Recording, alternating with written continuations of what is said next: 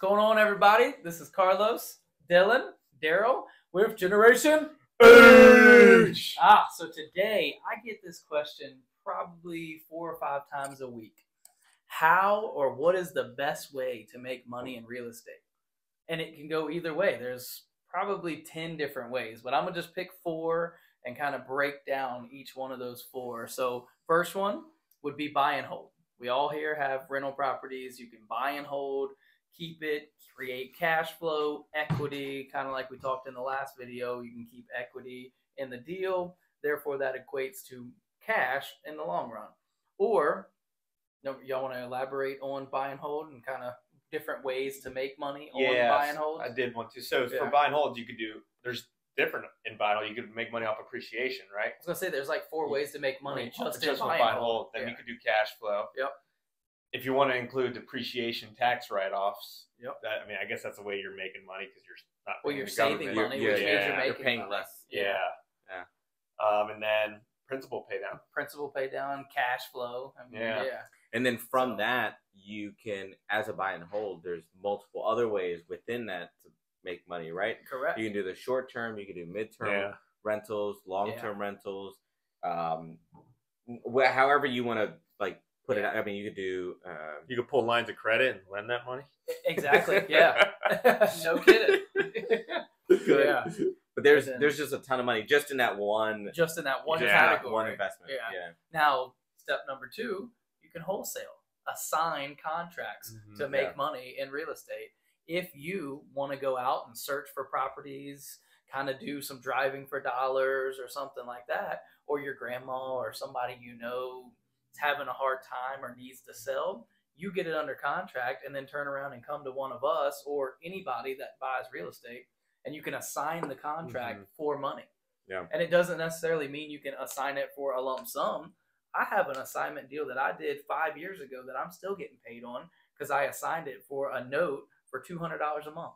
And I get paid $200 a month for the last 5 years. And they're going to pay me for the next 3 more years because we did an 8-year note at $200 a month. Yeah. So there's multiple ways. That's creative. Yeah, that's an interesting way to almost have a rental, but without actually having the toilets or the tenant. Yeah, with no money into it, right? No money into it's just the assignment. And I even made a lump sum too because it was a $25,000 assignment fee. He paid me $10,000 assignment when we closed, and then the other 15 was broke out over the next 8 years. So you're in second position. Correct. I am in second position, which it's not the greatest, but at the same your time, money. It's for free. 5 years, he has paid every single month so far, 60 months, $200 a month. Yeah. So he's paid me $12,000. Yeah. Wow. Plus the 10 I got when I first assigned it. Yeah. Wow. Yeah. Cool. So wholesaling. So the first one did require some money. Correct. Buy and hold can go either way. It can either require some money or a perfect burr. You don't have a whole lot of money. Yeah. And then the second one requires little to no money unless you want to go buy bandit signs, stuff like that to acquire the deals. Yeah. But it could be $0 out of pocket. Yeah. Yeah. And then I would say the third way is probably going to require a little skill and probably a little money with flipping a property. You're actually going to have to close on it. You're actually going to have to either one, go to a bank and get a loan for it, or go to a hard money lender or so forth to acquire that property. Yeah. And then once you make improvements to the property, now you sell it for a higher value to make more money. Yeah. Yeah, and you got to manage the contractors too, know how to manage a team. Correct. So, yeah. So I would say out of these 3 examples so far, they all have different levels of involvement. Because buy and hold is a certain amount of involvement. A flip requires a lot of involvement. You need to be there every couple of days to make sure people are doing what they need to do. Yeah. And you're kind of on a time schedule when you're flipping a house because you're either paying hard money lender a lot of interest the longer you go, or you have a lot of your money tied up for X amount of time. Yeah. So I would say, what did it die? It did die. I don't. It probably just goes. I'm sure they can. Let me just unplug this just in case. All right. Keep going. Yeah. So it all different levels of involvement. I mean, depending on where you're at in your career, like, are you full-time real estate? Yeah. Are you full-time working at a job and now you just want to do this on the side? Yeah, you could probably add to that. Like if you don't have money, but you're trying to figure it out or have some construction experience, you could probably help project manage And you for a could. flipper You could. and make a little bit of money, and then also get the experience of like, oh, okay, so how's it working? Yes. Cool. The lender comes in once a month, walks the property. Yep. I met the plumber, I met the electrician, whatever, and you're helping. Yeah. Because there are some flippers that have a ton of properties or projects going on at Correct. a time, and they would. Or you're on the other side of the spectrum. You got a full-time job working 60 hours a week. Yeah. You hire a project manager Yeah. to come in and do the whole flip for you, and now Yeah. you just make the money at the end Yeah. and hope that they either did it right, or you kind of have to instill some trust Yeah. Yeah. in what they're doing and everything. Yeah. All the contractors are doing. Yeah. Okay, so we have rentals. Yep. Right. Then we have wholesaling. Yep. We have flipping. Yep. And then the fourth one just requires money. Doesn't require a whole lot of time. You can be the investor or the hard money lender, and you don't have to have $100,000 to do this. You can have $20,000, $10,000. I don't have $150,000. Yeah, but you can turn around and you have $10,000, and Dylan has $10,000.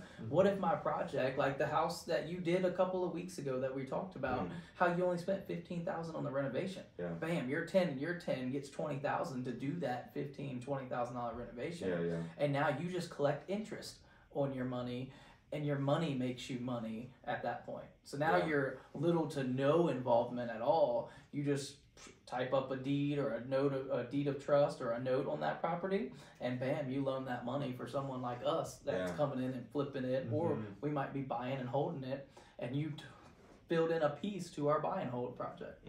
So yeah, and another thing, if Carlos only has $10,000, it does require networking and knowing the right people. But correct. if he has $10,000, he could borrow from me $90,000 if I had more money, and then lend $100,000 to you. Exactly. But he's borrowing from me at 8%, but lending to you at 12%. So he's making a spread on what he's borrowing from me too. So then I'm getting interest, and I'm getting, exactly. And to do that, you had little involvement. Just a matter of knowing Dylan. You guys have been buddies for years, and turned around, and both of y'all are making money now by doing absolutely nothing to that house. Yeah. You probably walked it. I would suggest walking it. But other than that, you didn't do anything to the house. You didn't hire a contractor. You didn't have to go to the closing. You didn't have to do any of that stuff. Would you suggest, like, what would you suggest to get a little bit more comfortable? Because that can be daunting for somebody who doesn't know much about. I agree. I don't know, being an investor or flipper. Yeah.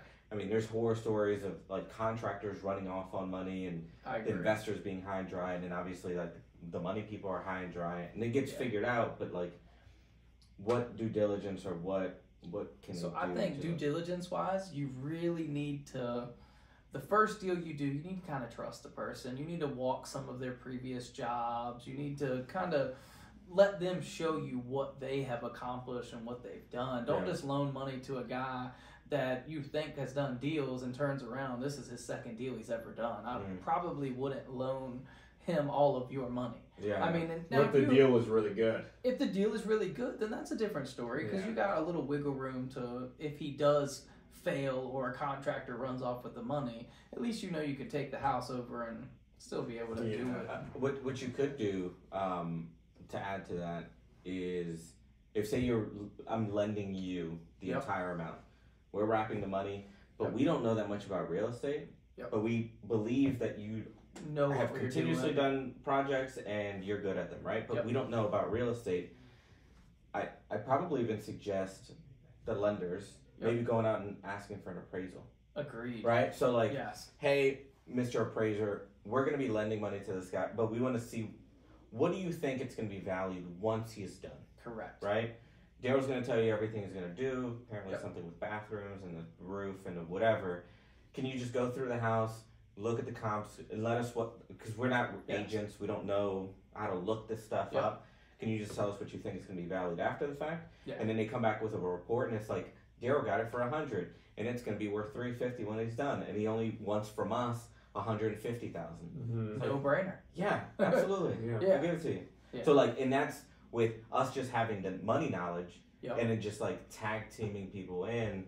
To your point, to like make it work and make me feel more comfortable with it. Agreed. Yeah, and even to fine tune that a little more, you can release the funds in draws to where after you've seen the work get done, and they take the pictures and have the flipper or the contractor come out of pocket for these things, and then you reimburse them to where Yeah. the work is done, and now you're paying for it. Yeah. So then they're not running off with the funds, or they're not saying, Yeah. "Hey, I need 20,000," and then turns around they use that 20,000 to go buy another house. Yeah. Yeah. Yeah. At least you know that work is done, and now you've paid them. Yeah. Yeah. Yeah. Yeah. So, That's but awesome. yeah, so all 4 of those ways Yeah.